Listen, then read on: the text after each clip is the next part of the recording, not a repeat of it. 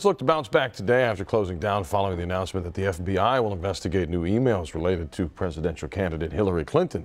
Here's a look at how the markets closed on Friday. Red arrows across the board. All right, today a big announcement could be made regarding Houston-based oilfield services company Baker Hughes. Maribel joining us live from New York. Tell us about it. Good morning.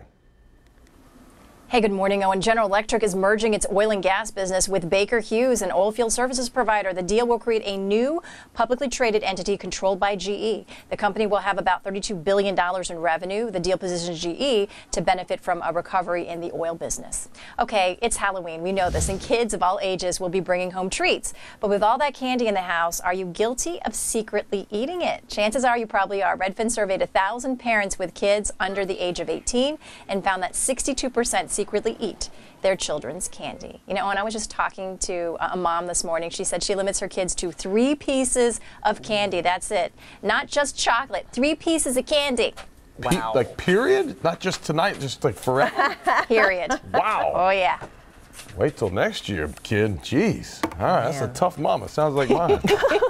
All right, Maribel, have a good day. We'll see you soon. Yeah, my mother was anti-candy. I know. I never had a Coke till I was like 13. Yeah, you and me both.